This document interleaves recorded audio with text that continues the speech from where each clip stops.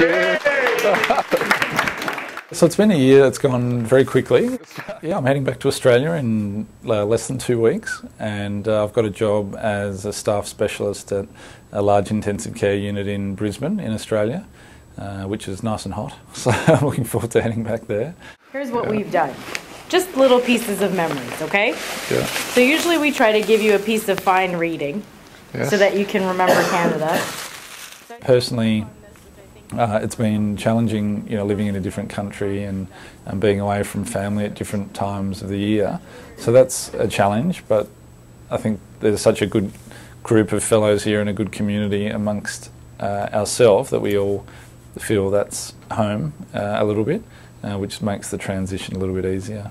Have you got the connection? Thanks. Actually working in a different country gives you some great perspective about cultural differences and cultural norms. And what's really important about that from a medical point of view is it makes you question what you think is normal.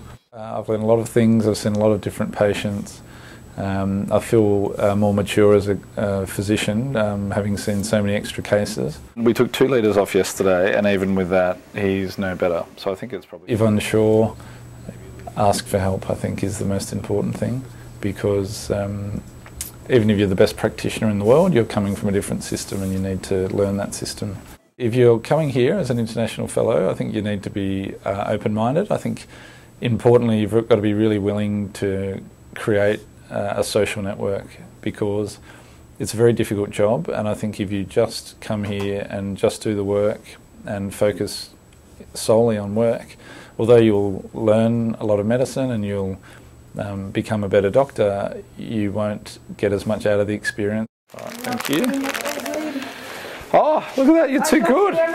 Oh, perfect, thank you. Although I'll have great fond memories of Sunnybrook Hospital and all my colleagues here, I'll also have fond memories of just Canada and Toronto and holidays and and the minus 30-degree temperatures.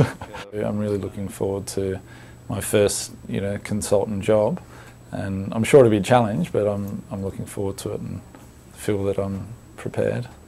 Well, Wade, it's just been fantastic having you, and as a sign of what you've done, what you've completed, and also hopefully something you'll be able to keep and remember us by, just a certificate from Sunnybrook and the University of Toronto saying you've completed the Sunnybrook Fellowship, signed by Shelley and Cam and myself, as a thank you to you and a recognition of what you've achieved.